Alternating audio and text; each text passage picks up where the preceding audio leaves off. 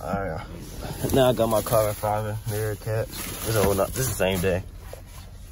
I know. But I'm ready to try to put it on. Show you how to do it too. Alright. So most people use these a heating gun to get it off, but I don't got one, so I'm gonna just use the little tube and take my time to get it off. So I need 2 hands, so I gotta start recording it. But once I get it off, I'll show y'all. Alright, I got it off. I'm gonna try to put the carbon fiber piece on. But I only suggest using the heat gun because it took me like a cool 10 minutes to get this off with the original piece. Yeah, that. Alright, I got that one on already. Looking pretty good, nice and sturdy. Let's go.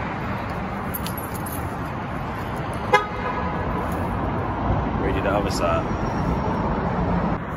And honestly, it's really up to you. You want to use a heating gun. But for me, I mean, it was kind of scary, but you just take your time. You shouldn't really crack that. Just take your time. Be really gentle, but be a little aggressive at the same time. Ready the other side now. Just sending what I did. I got the other side off. But this one, like I was saying, you should use a heat gun because I cracked one of my clips right here. But I'm gonna try to super glue it together just in case, you know, I got to put these back on. But yeah, I suggest using a heat gun indeed. But it's all about being careful, really. In my opinion. Yeah. That other one, oh my God.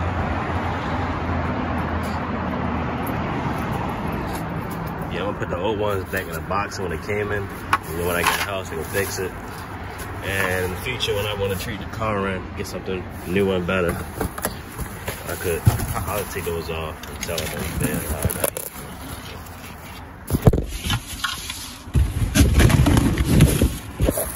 Put these right back in the box.